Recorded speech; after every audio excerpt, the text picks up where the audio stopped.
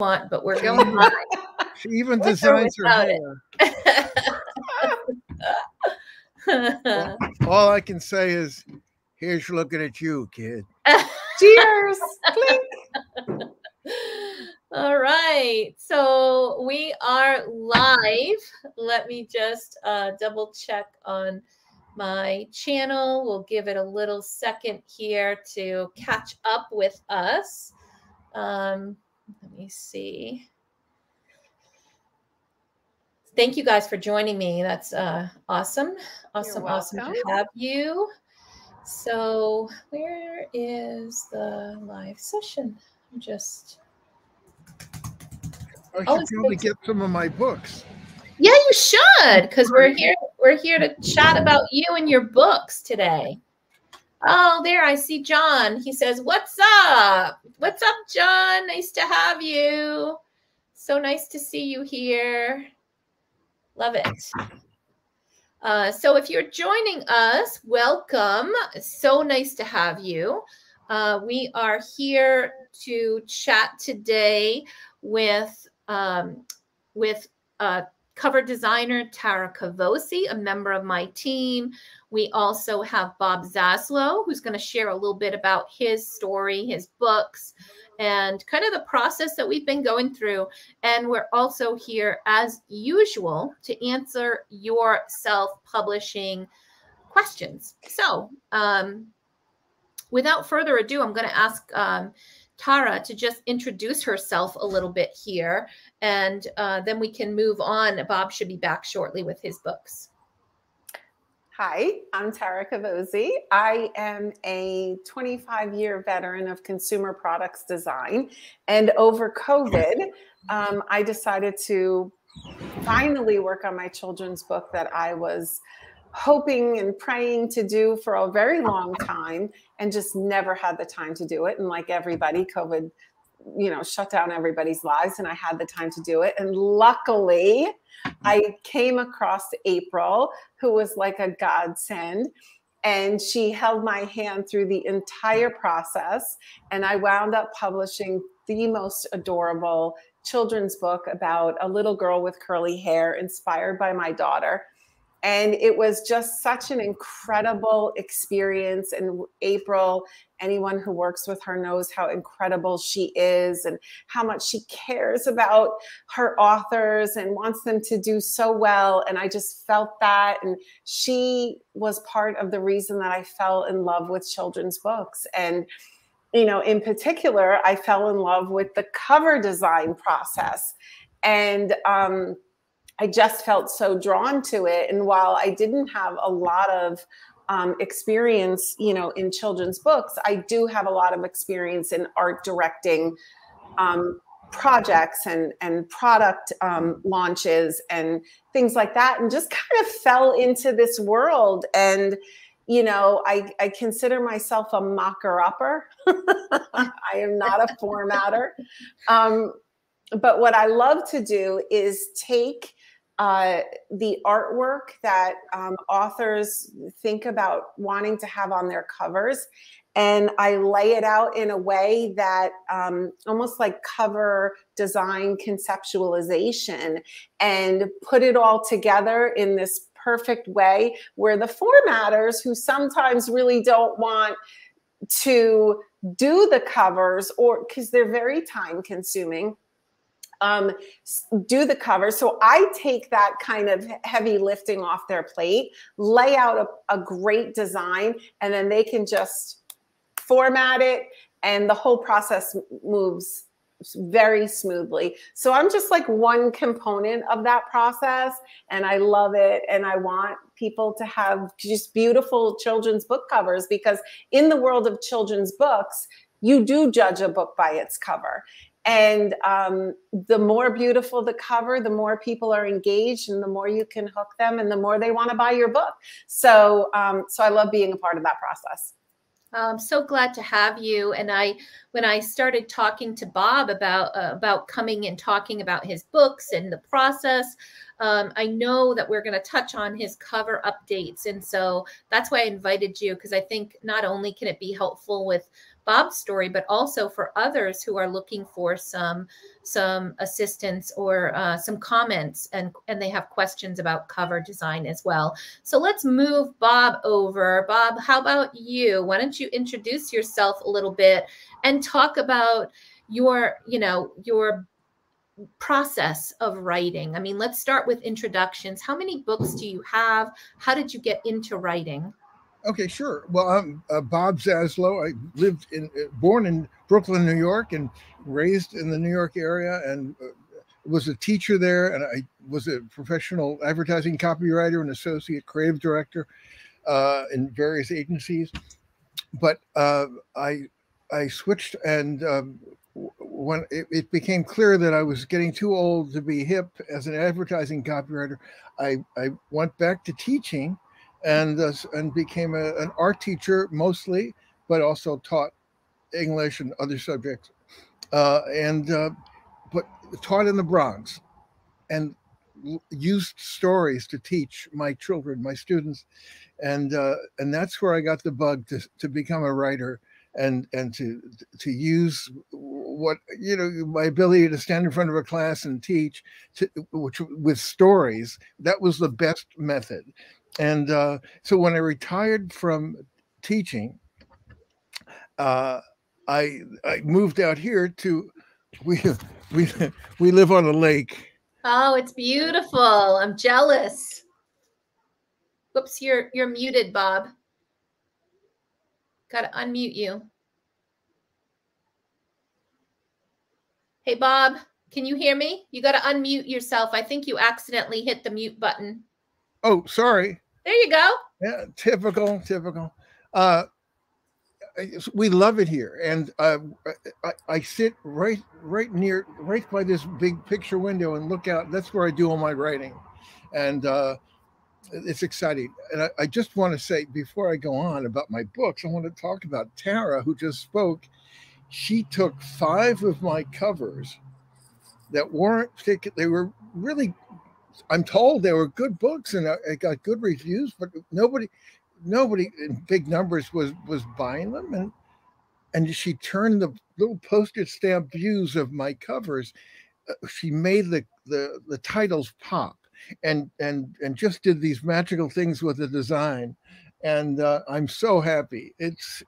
She's wonderful. Thank you. It's so nice to have you on the panel. Thank you, Bob. That's so sweet. Thank you. Well, it's all true. I don't think I'd say it if it wasn't true.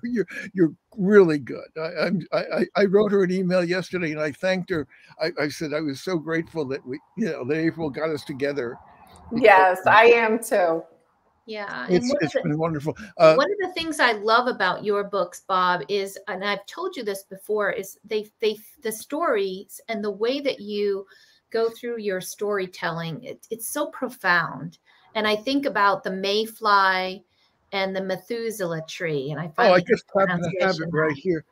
So there's the original cover that, and I can always share the other the updated cover. Oh, share the updated cover, because Tara. Yeah. Can I share my screen? I think you can share your screen. Cover. Give it a try, Tara. Do I just click on present here? Yes. So I'm going to. Can you see my screen? Oh, share screen. There it is. I can't. So. I don't think it's showing up. I'm wondering. Can you see? Give you any special permissions or anything? Huh. I can certainly share the. Oh, there we go. There we go. Okay, so I'm going to add it. There you go. Oh, nice. Yeah, look at the difference. Yeah. So here is on the left, the original cover. And listen, this artwork is just beautiful. It's so unique and it's so beautiful, but I felt like it wasn't prominent enough. Like I wanted it to be bigger. I wanted the mayfly to be up a little bit higher. We wanted to show Bob's book awards on the cover. And all of a sudden, this tree is just popping. This tree, this Methuselah tree, is just big and bold and front and center, which it should be, because it's the star of the book. And, you know, it's just sweet, and, you know, looks like it could be, you know, right there with the best of them in Barnes and Nobles. Oh yeah, absolutely. On the shelf. And the story deserves to be there. It's such an amazing story. It's an award-winning story. And now it looks exactly like it belongs with all of those others. Right. And we've just given reverence to like this beautiful artwork. And now the artwork is just like, even though the text is bigger, it's like the artwork is more prominent too, you know? Yeah, how did you pull off that magic trick? A lot of it is the font choice, isn't it, Tara? A lot of it is the font choice and the layout of the text and the placement of the text. And I also just want it to be fun. These are books for kids, right? So I want it to be fun. I want it to grab them. And I think we really achieved that with the Mayfly and the Methuselah tree. And no matter how wonderful your story is, if the cover is not going to attract people, then you're going to get lost on Amazon. It's so easy for people to see a cover that's it's okay. It's you know, it's beautiful artwork, but if it looks at all like it's been homemade or not professionally designed, especially with the influx of stories that are coming between AI artwork and, you know, people do DIY, I'm going to write and publish a book in a weekend kind of things. They're inundating Amazon. So it's very easy for people to see or to just discount something if the cover is not bringing them into the story. It's so true. And just like you said, if the cover looks homemade or like somebody did it themselves, people will just keep scrolling. They won't even stop, right? Because they just assume if the outside looks homemade, the inside content is going to be homemade also, and, you know, and not done professionally. So that's why it's so important to have your cover look like it came from a big publisher. And why not? Right. Exactly. You know? That's what we want. And that's what Bob's amazing story deserves. By the way, if you have not checked out the Mayfly and the Methuselah tree, there is no doubt in my mind why this book, this story has gotten these accolades and awards. It is amazing. And we'll have Bob talk a little bit more about that in a little while, but you've got to check it out on Amazon.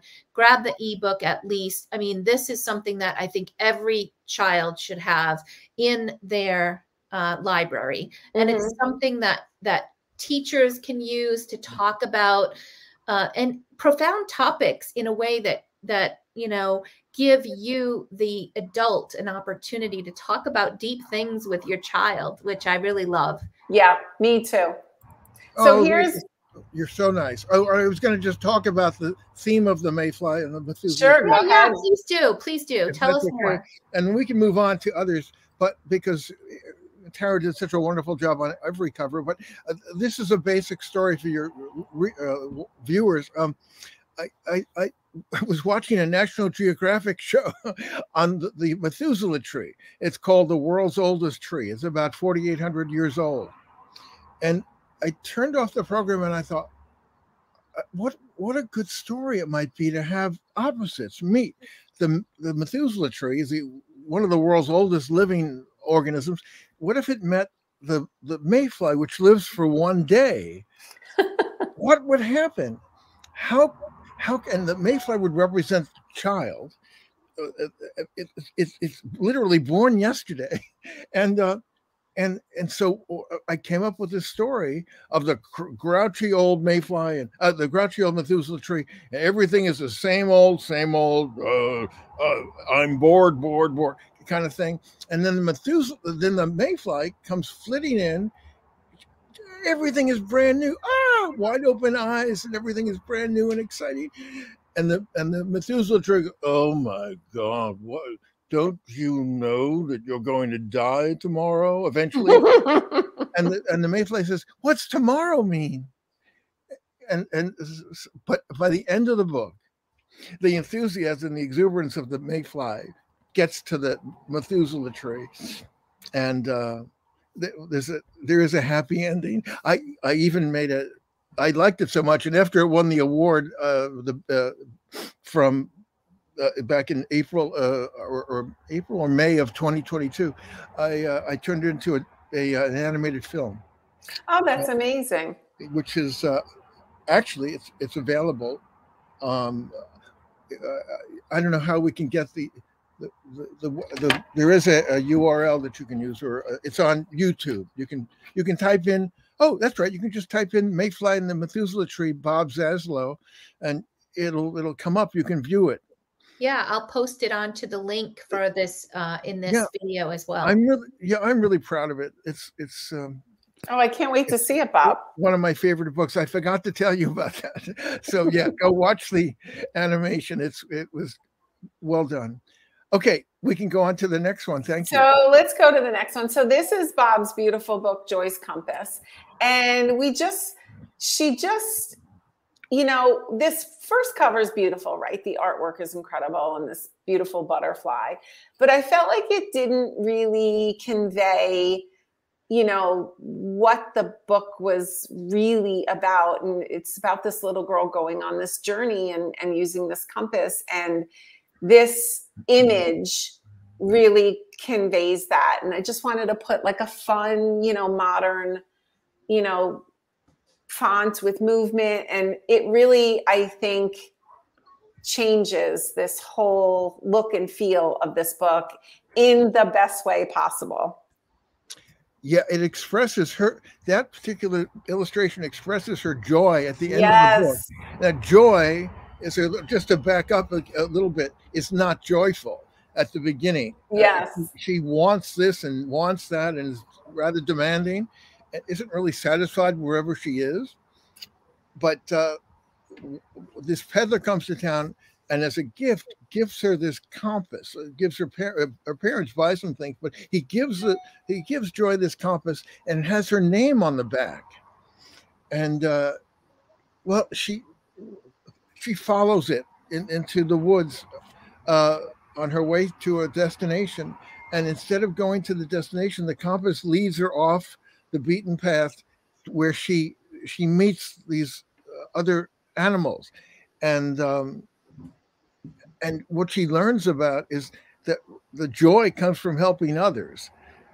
3 different times she helps other beings, other creatures, and she feels a little ting of joy that, oh, what is that? Ooh. And by the 3rd time, she starts to get the idea. And this picture is near the end of the book, where she looks up and she really feels joyful. And she realizes the secret is not to seek joy for yourself, but to help others be happy. So it's a very simple message, but one that children respond to. And I've gotten some nice emails from parents about the lesson and how much they like their child, they like reading it to their child. They like hearing the words themselves. Adults do. So. But without even knowing the content of the book, you can tell that this image evokes a sense of joy. So you kind of get a sense of what the book is about just by looking at this image and seeing the title, you know, and the compass there.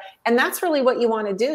You almost want people to understand what the whole book is without having to explain it to them, just in the imagery and the title.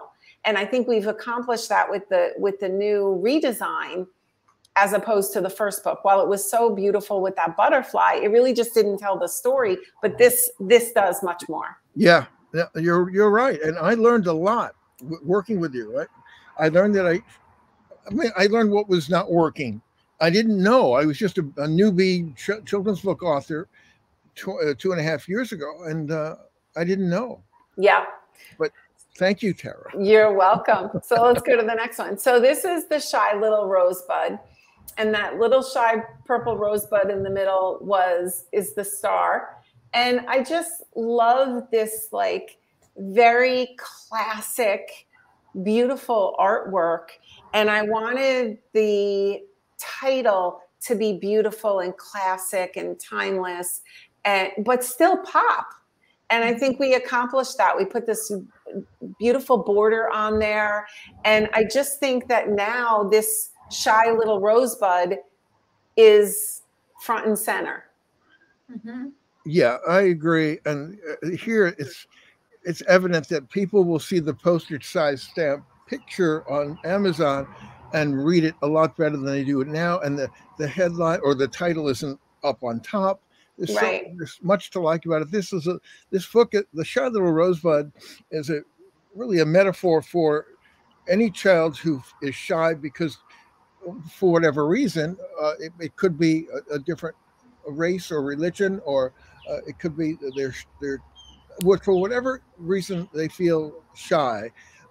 I think many children can relate to this little purple rosebud in a field of yellow and red and pink and white rosebuds, and she feels really self-conscious about it. In fact, so self-conscious and so afraid to bloom that she stays all curled up, even as the weather becomes cooler and all the other roses have blossomed. So she has to ask herself this question: is it more painful to remain curled up like this, or to unfurl and just risk whatever happens? And ultimately, she does blossom, and she's very well loved. Yeah. And now the artwork is bigger, because in the first cover, the artwork was like shrunken down a bit, like in that border, and it was just small, and a lot of the background color, it just wasn't necessary. And I just wanted to enlarge the size of that beautiful art so people could see it, and just put a title on there that people would see in a thumbnail on Amazon, but still give it that classic, clean, modern, beautiful look and feel to it. You did it. Exactly. Well, thank you. And I love that the lessons in Bob's book are there. You know, when you talked about the way that you introduced the story, Bob, I could have a conversation with my child and dig deeper based on the age of the child and how I want to help dig into that lesson with them, and how it applies to them, which I really like. And I think teachers will love using these books also, but they don't beat kids over the head with a lesson. You know, you allow the adults to help work through that, or the child to work through it, and how it applies to them personally, which I really do enjoy. And they're timeless lessons. Yeah, which we love. Thank you. And I want to respond to one thing about beating the kids over the head with a lesson. I learned that with my very first book, which was called The Most Beautiful Snowflake. And at the end, I tied it all up into a nice lesson. And when I showed it to two agents who were really well respected, they said, "We love your story and the writing, but you've hit on the nose. It's way too over the top and preachy. So avoid that." And so I always remember that, and I try to just point to a lesson or a learning without, and focus instead on the story and the characters and the change. Yeah. Denise says, "Bob, you have beautiful stories to tell. I look forward to purchasing." Thank you, Denise. That's so great. Appreciate All right, let's go on to the next. So this is OIG. I have to say, I love this book, Bob. This one is so good. I mean, I love all of them, but this is so fun. So The Day Red Almost Ruined the Rainbow. But in the first cover, you almost kind of didn't get really what it was about, like what we were talking about earlier. Like, this illustration on the original cover is so beautiful, but you know, right away you're not getting what the book is about. But these two cars hitting into each other because the red light isn't working, you just know immediately what it's about. Yeah, this is such a great job here, Tara, and you schooled me on covers. Let me tell you, I'll never think of covers the same way. You really taught me a great deal. I'm so in awe of your talent. One thing that's important as you look at the before, and they say this all the time when it comes to covers: if you confuse, you lose. Because if people don't quite know what it is, they're not going to spend their time trying to figure it out, they're just going to move on to another book. They're just going to move on. It's so true. And you can't get a better illustrator. So one of the things I do is I ask the authors, send me your cover, what you think you want on it, and then let me see the other illustrations. And sometimes you just need another fresh set of eyes to take a look at your book and see, because I look at it from a consumer standpoint, right? I'm a consumer products designer in my, my other career. And I look at everything from how are people going to understand this product? And I take that same approach with the covers, right? How are people going to understand this book? And from a consumer standpoint, I want to look at the other illustrations in the book, because I might, as a consumer, think something different than the author thinks. And sometimes the author is, you're emotionally connected. These are your babies. You're creating these things for the world. But sometimes you need the image that's going to sell the book rather than the image you love the most. Yeah, you're absolutely right. I'm right up against it. I can't be objective, or it's hard to be objective. But now, in retrospect, I see what you've done here is so far superior. And it goes back to what you said earlier. It really tells the story of the book in one great illustration. Just for the audience, it's just one day the Rainbows woke up and Red wasn't in his bed. He wasn't next to orange and yellow, and or green or blue or indigo or violet. He was just gone. And so what happened was everything that was red in the world was just gray. Who would want to eat a gray watermelon, right? Or the guards at Buckminster Palace, they were in gray uniforms. They were very upset. But this was such a great idea. It was only green and gray lights, no red. So that's what happened. And eventually the colors managed to find red on. No, I won't give it away. It's so true. It's so great too. And also the font choice that I use, this is a book. The illustrations are done in line art. So I wanted to follow that theme with the font too, and pick a line art looking font. And it all just comes together so perfectly. I love it. This is obviously, Bob, this is one of my favorites. I'm so glad you like it.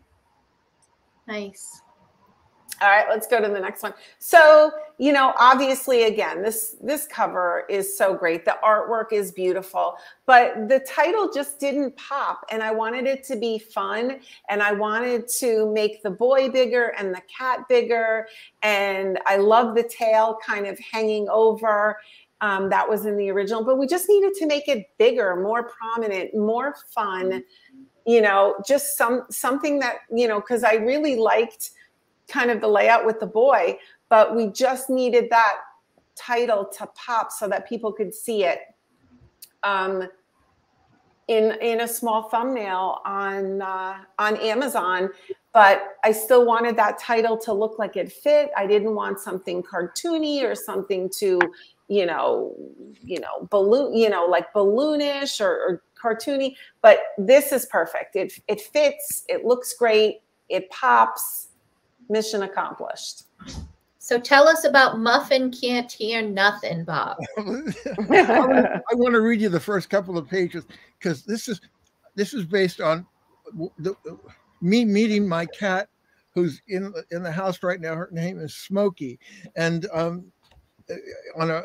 guess it was in November, and she was curled up in a ball and all wet, and on the stoops, just like. Oh yeah, it was just like I told this to Ginny, my illustrator. It's just like this, and I was already a father, and I had, I was living in New York State, and we adopted her. But then, one of my friends told me that she adopted a cat also and learned it was deaf soon after she adopted it, and so I thought, okay, I'm going to tell the story of her cat and add it to my cat, and have it be told by a kid from Brooklyn who drops his G's and INGs. So it starts off like this. I saw Muffin before I named him Muffin. She was just a little gray fur ball, all wet and breathing hard. I picked her up and felt the tiny heart beating thump, thump, thump, thump. I couldn't just put her back down in the corner of the porch steps. Hey, I mean, could you? So I tried my best to be careful while I brought her inside. Oh, that must be the runt of the litter from the stray cat across the street, my mom says. Yeah, but can I keep it, please, Ma? Oh, that might not be such a good idea, honey. Yeah, but, you know how it's a hard job, right? Yeah, I don't mind, Ma. Please, pretty please. Hey, she must have seen I wasn't kidding. And I made sure well, I'm going to go forward and just say, go to one part. He says, then one day, Muffin is eaten with her back to me. Eaten with, and when I drop a heavy pot on our kitchen tiles floor, bam, clang. But Muffin, she doesn't turn around or jump up like a crazy cat. I knew right then something bad must have happened before I found her, because Muffin can't hear nothing. And it was so much fun to write. It was fun to read just now, too. That's so great. I love the voices you do, Bob. Oh, 3 years of acting lessons in New York. And yeah. Love it. All right, let's go to the next one. So this is Sloth. Oh, yeah, a creation myth called How the Sloth Got Its Smile. Just wanted to make it more fun. I mean, look at this sloth and how fun he is. And I just thought the cover should match how fun this sloth is. So we just repositioned them and put a title on that would pop. Yeah, it sure does. Night and day. Yay. And that's it. Yeah. So we're talking also about the sunflower one too, right? Yeah. I really love that cover and that story, and I can't wait to see what you do with that one, because we're working on that one right now. That one is going to be so great. I have so many great ideas for that. We're just waiting for one piece of artwork, and then we're going to go. My original illustrator, who is in Brazil, was on vacation, so I needed to get one JPEG for Tara, and I sent you one this morning. I think it's still not the good resolution. I don't think I could open that one. No, it's another one after you sent me that one. Oh, take a look at it. Okay, I'll take a look. We'll talk off camera. Okay. But, it's the story of it's about Van Gogh and his painting the sunflowers, and which I've loved for many years. And what I thought was, what if there's one little sunflower that's sort of green and crinkly? It looks like one of my sunflowers that I have here, but I care about it. It's small and kind of off-putting, and it needed water. Anyway, Van Gogh picked all these beautiful large sunflowers for his painting, and the little sunflowers said, you know, I expect that. I'm pretty small, but he picked, and he turns away from the sun, much like Van Gogh turned away from regular society. So, but Van Gogh did finally pick this little sunflower, and eventually painted him. And this is the story. And the artist painted it in the style of Van Gogh. And it's beautifully done with thick brush strokes, and it was done in oils and or acrylics, and it has a thickness to it and a texture. It's beautifully done. Yeah. So we'll see what happens. I think she's going to create more magic with it. Mm-hmm. It's going to be fun. For those of you that have questions for Bob or for Tara, whether it's on design or writing, and you know, feel free to go ahead and post your questions here, and we'll try to answer them. Bob, what's new what are you working on now? Anything new coming? Well, I just got a keyboard, so I'm working on relearning the piano so that I can add music to the voice narration. And Oh, I love also, I that. just finished a song. Well, this is not children's books, but I'm really happy with it. I play ukulele, so I just finished writing a song. It's really funny. It's called Fair Weather Fans, and it's about when I was a Met fan, and if the Mets were really losing by a large amount, they would leave in the seventh inning, and I never did that. And I called them Fair Weather Fans. So I wrote a song about them. Anyway, That's and fun. I'm also I'm retired now, so I don't have to. I can just write. Mm-hmm. I'm also finished. I finished a play with a partner called 12th Night, a rap adaptation. I love Shakespeare, and so I wrote rap. I wrote like 45 minutes worth of raps to augment to make like 12th Night into sort of a musical, a rap musical. And we're hoping that schools all over the country pick it up and perform it. Oh, So that sounds fun. been busy with that. And Sounds really a lot of fun. 3 other books I'm working on. One is called. I told this. I think I told you this yesterday, right, Tara? I have a book called "A Pucker of Lemons" and other zany collective nouns, like an SUV of soccer moms. And Yes. it's going to be really fun. And then I have a book called The Dragon, the Dragonfly, and the Wishing Stone. And that's being drawn by my Japanese art instructor. I'm learning how to do Japanese brush painting. I practice every day, and it's so much fun. And he's this master, and so he's done all the illustrations, and I like them so much. I came up with another book idea. Well, I'm not going to mention that one. Well, I'll just leave it at that. But yeah, I've got so many projects, so it's all good. I just Keep want them to. coming, Bob. Let's keep doing these covers. I'm with you. I'm with you. I told you I have at least 2 more for you. Yes, I can't wait. Denise says you're an inspiration to her as a new author. That's awesome. Yeah, I've only been doing this since 2020 or 2021. 2020. Nice. And but the thing is, I had written it was plays. I've been a playwright since 2006, and I used writing to teach my students. We would write raps. In fact, I taught I taught history with rap. I wrote a book called History Kids. It was a TV show called History Kids a long time ago when I was in advertising for a short time, and it was the history of the world in rap, all rhymed and syncopated. And oh my gosh, that would be a lot of fun.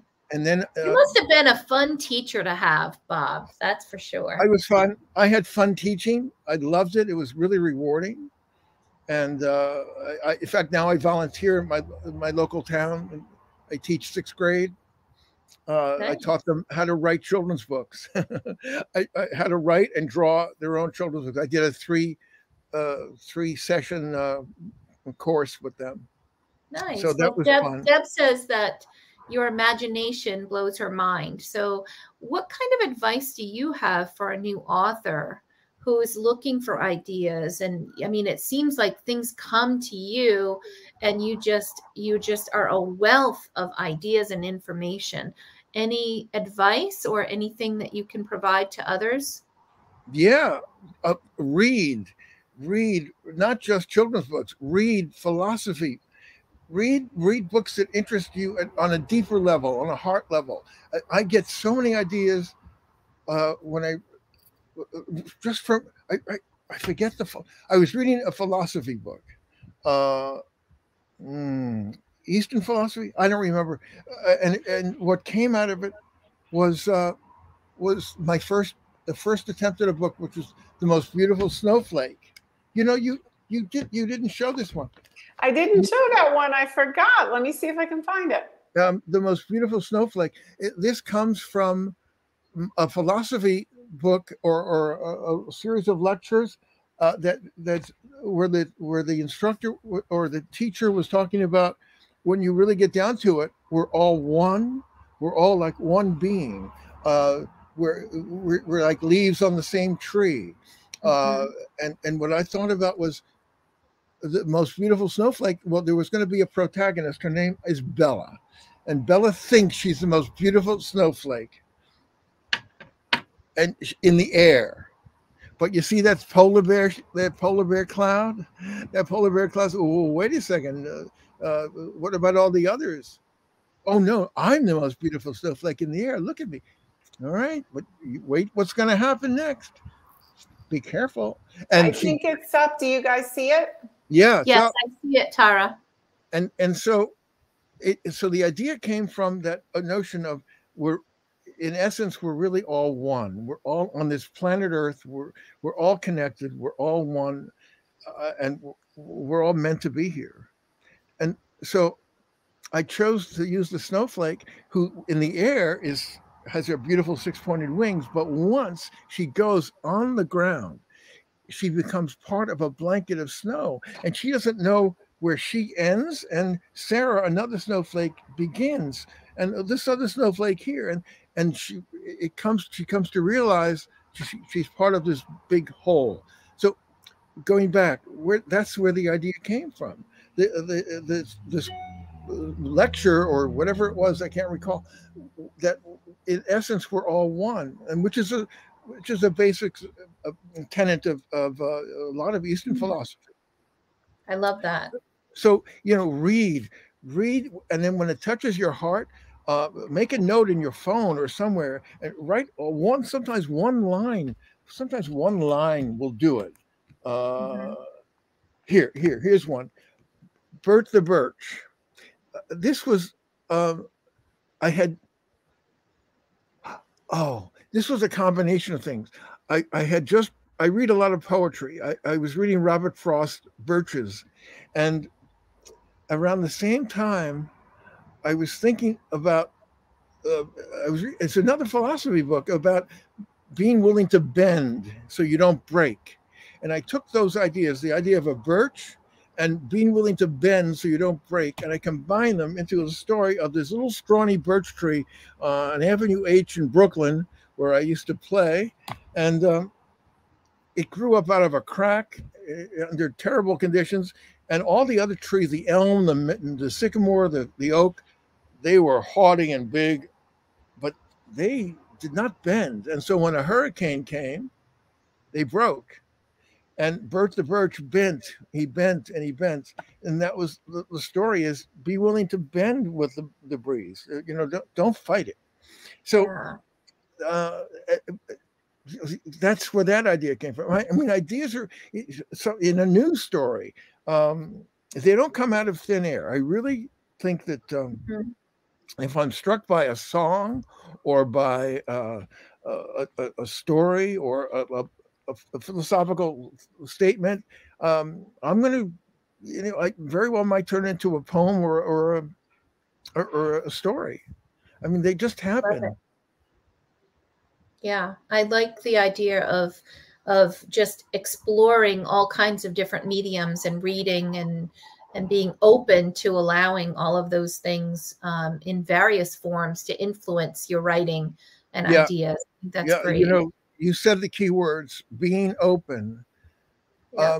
I've always had a lot of confidence, but I mean, but that starts with being willing to be open, your eyes and all your senses to ideas, and once you get something, just stay with it. Go with your heart. It's the worst that can happen is you don't sell too many books. But you know what? That's the one thing I could definitely say about your stories is they're all heart-centered and they're profound to me. That is really what why I love your writing so much. Thank you. You just reminded me of a non-profound book.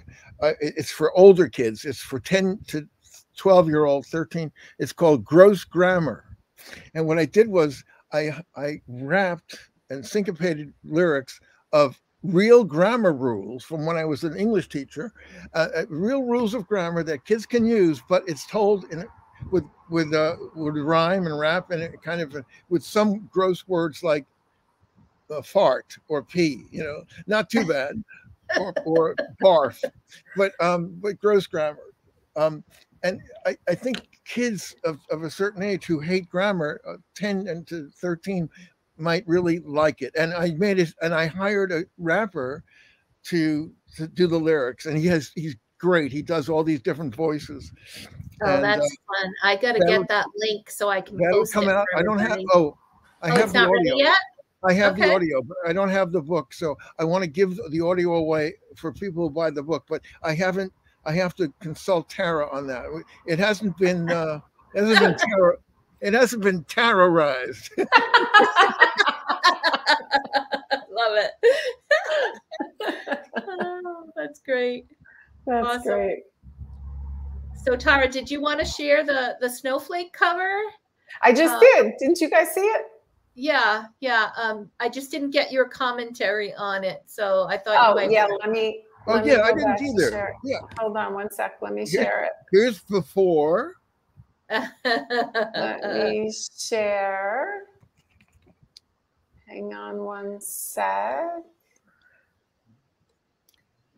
Deb says that's helpful. I need to stop saying I have no talent or imagination. That is true, because the more you say things like that, the more you speak that into being. So we need to be more open and realize that things are going to come to you the more that you're open to it, and the more that you believe in yourself. So this cover, the first cover was, the artwork, again, just stunning. But that title that title treatment was not doing this cover justice. And I wanted to just kind of wrap that title around the polar bear, around the snowflake, and because of that, it just pops even more. I can't talk. I'm on the air. It pops even more, and I just think that it gives it just such a modern, fresh, new, just pop to it, and it just completely changes the whole thing. Yeah, I do love it. So text choice, font choice is so important in the layout. It's so true. And the placement too, because Bob's original cover, it was just very small. It was right here in the center. It just wasn't fun for kids. And at the end of the day, parents obviously have to be drawn to it. They're the ones who are going to be purchasing, but you want it to be fun for kids too. And I think that this, again, matches the style of the artwork, but also gives it a modern flair. Yeah. Well, I'd love to give you an opportunity, Tara, to share if people want to get in touch with you and get some help with reimagining their covers. Do you want to share how best that they can reach you? Yeah, absolutely. You can just send me an email. I'll put my email address in the chat. And you can just contact me anytime. I'm happy to help you redesign your covers or design a cover from scratch. We can jump on a quick Zoom call. I can just get a sense of what you're looking for, what kind of feelings you want your cover to evoke, and then just get a little background. And then I just jump in and I do what I feel works. And then we have that as like a jumping off point, and then we perfect from there. Yes. Awesome. So it's Tara at Cavosie, Cavosie.com. Is that right? Yes. Yes. Okay. And just reach out anytime. Yeah. Bob, how about you? Do you want to talk a little bit about how people can find your books, and where can they, do you have a website that they can go to as well? Oh, yeah. Please go to MrZStorytime.com, and you can actually download a free copy of the audio of The Mayfly and the Methuselah Tree on the site. You'll learn a little bit more about me, and you'll see all 14 of my books. Let's see. I was hoping I could go do a really brief demo on what I taught my sixth graders on how they could write their book. Would that be helpful? Love that. We actually have 10 more minutes. I don't see any questions coming in from anyone. So yes, let's go ahead and do that. I would love that. Everyone, I'm actually going to say goodbye. I just have another call at 9 o'clock. So it was amazing talking to you, Bob. So great seeing you, April. Everyone in the group, take care. If I can help anyone, please reach out. But have a great night. Thanks for joining us, Tara. Bye-bye. Good seeing you. Thanks for all the great covers. Yeah. So yeah, tell us more about the writing that and how you were explaining that to the kids. I'm going to get my whiteboard. Okay. Hang on. Just bam. Okay. And while we're waiting for Bob to get back, you can feel free to post questions. Feel free, always happy to have comments. But if you have any specific questions you want to post, we are happy. We're here to also help you answer your questions about self-publishing, writing. This is one of the benefits of being part of my YouTube channel or my Facebook community. Some people are watching live on my Learn to Self-Publish with April Cox Facebook group. Others are watching from Self-Publishing Made Simple on YouTube. So if you're not a subscriber, then please do, give this video a thumbs up, subscribe to the YouTube channel so that you're alerted when we go live. And also if you are looking for a self-publishing community, of a supportive community where you can ask questions and share things, it is a private Facebook group called Learn to Self-Publish with April Cox, and it is completely free to participate. And you are more than welcome to join that group. I'll put some links into the below the video. So I do invite you to be a part of that as well. All right. Whenever you're ready, Bob. Oh, these markers are crappy. Oh, it's not. You don't use them for a while and they get dried out. Ah. All right. This is hard to see.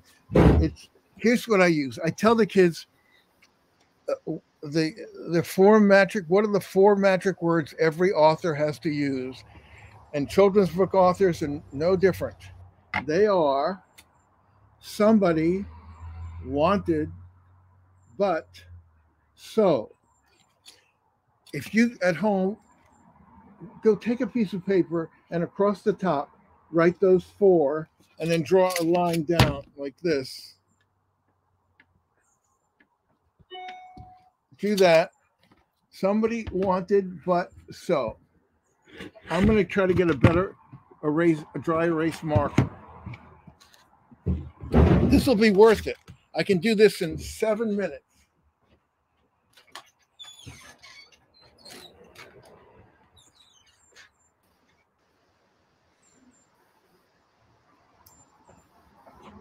We get a lesson on writing, which is really cool. I think that Bob's ability to come up with all these awesome stories is just amazing. So it's kind of nice we get a little glimpse into how you do this work, Bob. I want you to know you don't have to, first of all, get rid of the idea that you're not creative. You get rid of that idea. If sixth grade kids can write wonderful stories, you can too. I'm going to give you an example. I finally found a marker that works. So I hope you have this down. Somebody wanted, but so. Sometimes there's another but so. I'm going to do the typical, I asked the kids, well, what story do you want to take apart? And I'll show you how it works. Every story works with somebody wanted, but so, well, 90% of stories. So I say, what's a good story?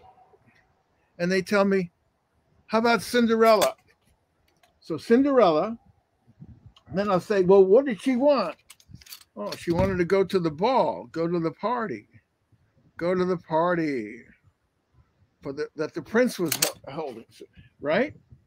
Mm-hmm. Now, here's the key. There's a but, there's a conflict, there's an obstacle. What is it? Her stepmom says no. Stepmom, no, exclamation point. Mm-hmm. Somebody wanted but so. In every story, there's a protagonist, there's a goal, there's an obstacle, and then there's a resolution or half a resolution. Well, what happened?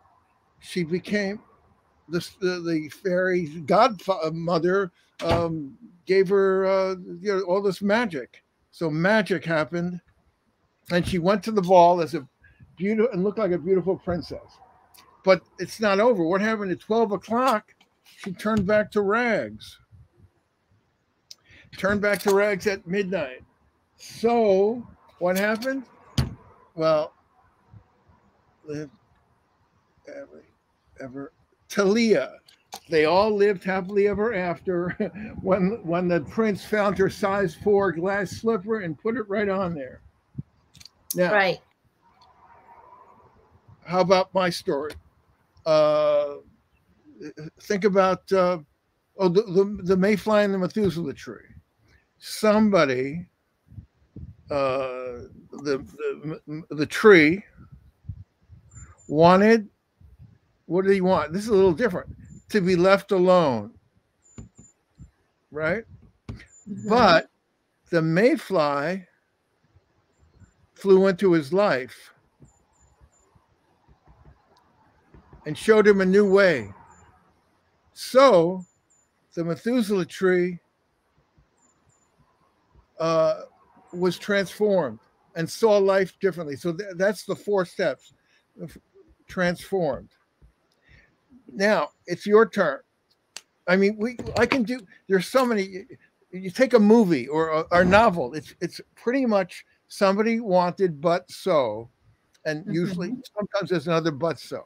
With you listening, watching us now, think about that when you sit down, write your list and brainstorm half a dozen a protagonist, a goal, an obstacle, and a resolution, or a half resolution and then another obstacle and a real resolution. If you break it down to those 4 to 6 steps, you'll have the bones of a good story. I love that. Then you flesh it out. Well, we're almost done on time. Yeah, yep. It's a minute to the hour. So catch me on MrZStorytime.com and write me a note. April, thank you for this opportunity. Thank you for coming and sharing all of this knowledge and your beautiful stories with us. We really appreciate it. Oh, it's always a pleasure. Thank you. Thanks, everybody.